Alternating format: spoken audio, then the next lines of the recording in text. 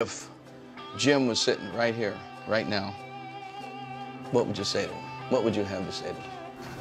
Oh, that's a good one. I would say, hey man, I'm sorry I didn't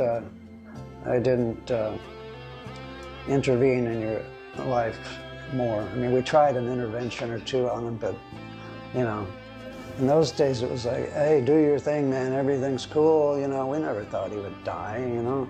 But then when Janice and Jimmy passed, and then Jim said, I might be number 3. We didn't take it seriously, we didn't, but I wish we would have. See, that's beautiful.